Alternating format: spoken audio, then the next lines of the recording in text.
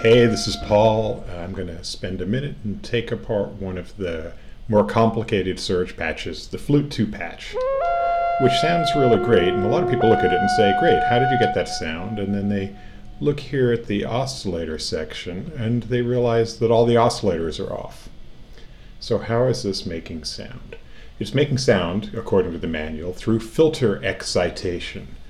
But if you actually try and set up this, it's a little tricky. So I have it running here with a scope below it, so you can see what's going on down here. Let me just turn this up a little. Go back over here. Now, what I'm going to do is I'm going to go to an init patch. I'll just choose the init saw. Now, of course, not what we want. I'm going to mute the oscillator and just turn on the noise. Okay, at this point you can see we have a spectrum of pure noise. I'm going to turn that down a little. Let me turn that down to about 30%. There we go. Now, the filter mechanism up here is right through a straight through filter, but I'm going to change it to setting 2, which means we get a feedback loop with the first filter, the wave shaper, the second filter, and then the feedback. So now that we have that, we can start thinking about what's feedback. And feedback, like in a guitar, is when a sound comes back onto itself and reinforces certain frequencies. So we want to pick a frequency out of our noise, which remember is a uniform excitation of every part of the spectrum. And so we're going to go over here and pick a bandpass filter. Okay?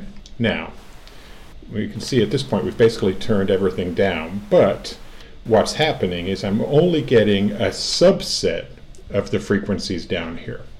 Great. I'm at the same time going to turn on the wave shaper. I'm going to use the asymmetric one and turn it up about this far, about there. And now you can see we get a non-even distribution of noise. The noise is higher where the filter is pulling it out. And now if we start to turn up the feedback, what'll happen? See now that peaking up there? And see that's starting to get a real tone. And hey, look at that. We start getting a note. Now it's independent of the key still, but that feedback emerges from the noise. Again, I'll show you. I'll turn the feedback up.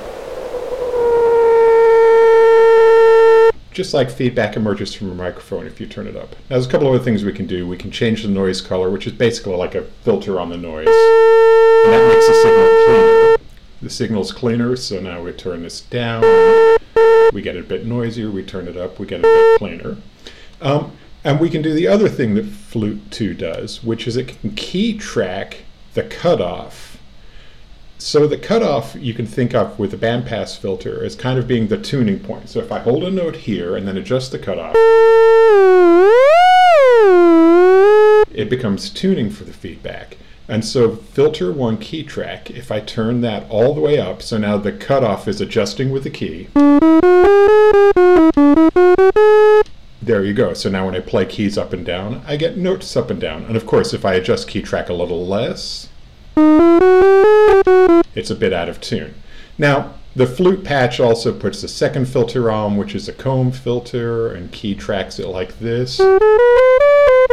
And that gives it some of that mellower sound. But the real beginning of it comes from this bandpass filter feedback,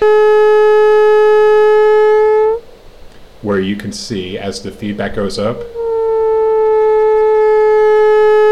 the tone emerges. Hope that's useful.